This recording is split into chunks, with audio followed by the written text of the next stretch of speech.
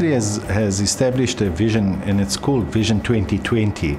It's looking at the year 2020. And in terms of that vision, we have 8 overall specific strategic objectives, one of which is to maximize the human capital potential of staff, not only in terms of the performance within the university, but in terms of the whole person themselves.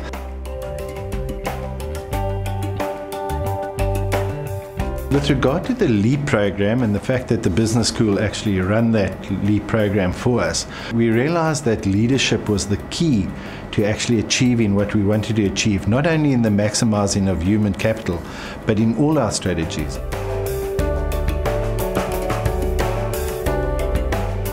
We looked around and we looked for internationally accepted programs that were good on an international front. And we discovered this program that the business school actually ran.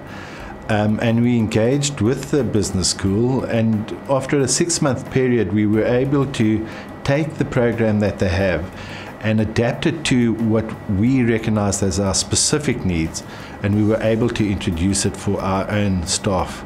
And hence we recognize the business school as being our partner in actually providing this program.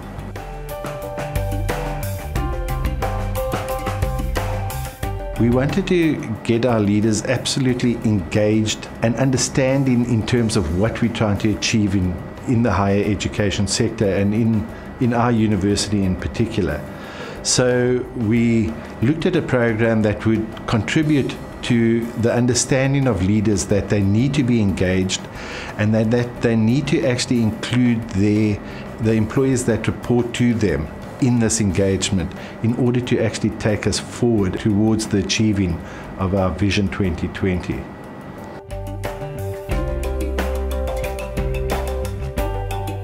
The business school has a real can-do attitude. It's not only can-do, it's do it as well. And it's been an absolute pleasure to work with them. They've listened to what we wanted and they've adapted it to what we wanted. In fact, the leadership school has actually taken control of the program. They haven't just been a provider, they've been far more than a provider. So it's been an absolute pleasure working with the business school.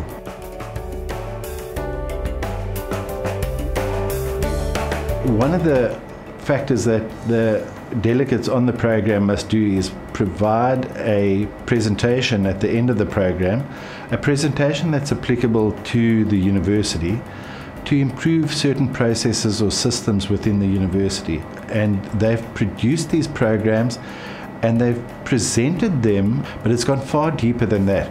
They've actually taken those same presentations, presented them to various departments, to their own department, for example, and they've been embraced in terms of the ideas that have come out of that program. That's just one of the aspects. For example, one of the issues with regard to the program is lean management. In the Human Resource Department, for example, one of our delegates that was on that program embraced that particular aspect of the course and has introduced certain lean aspects within the HR department and engaged with members of the HR department. And we've been able to improve our processes, some of our processes, really to the benefit of the university.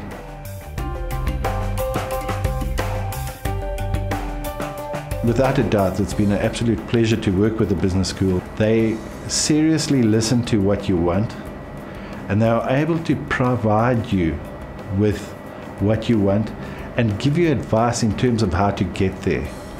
But once they've done that, they don't only just come in and provide the service.